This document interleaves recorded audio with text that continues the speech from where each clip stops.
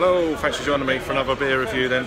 Today we've got, well, the first beer of the second session at Nottingham Craft Beer Festival. It's from Braybrooke, they're out of Leicestershire, and this is their Noble Pils. It's been out a little while this year, it's been at a few festivals, so it's a great start off beer for me. So appearance then, as you expect, it's a little bit, yeah, it's got a nice colour to it, it's got a wonderful head retention, etc. Kind of lemony colour as you'd expect for a German Pilsner to be. So yeah, let's get an aroma. Yeah, it's got nice kind of, there's a light spice maybe, lemon peel,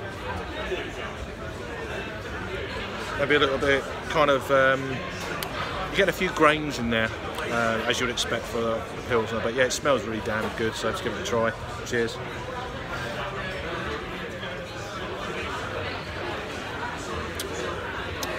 Like, hits the spot. First beer of the afternoon, of the second day. Just had a breakfast and stuff, and we walked a couple of miles to get here, which is walk that off, and then head straight into the festival. Managed to get some free tickets to get in, which is really cool. From a shout out to Navigation Brewery. I know it's another brewery, but anyway, thanks to them. So yeah, Braybrooke, great lagers. Up there with some of the best lagers, I'd say, in the country. Some of their newer stuff, they got the barbecue pills. Is it barbecue pills? Barbecue Hellas, sorry. That's another new beer. And they've also got listed a Baltic Porter.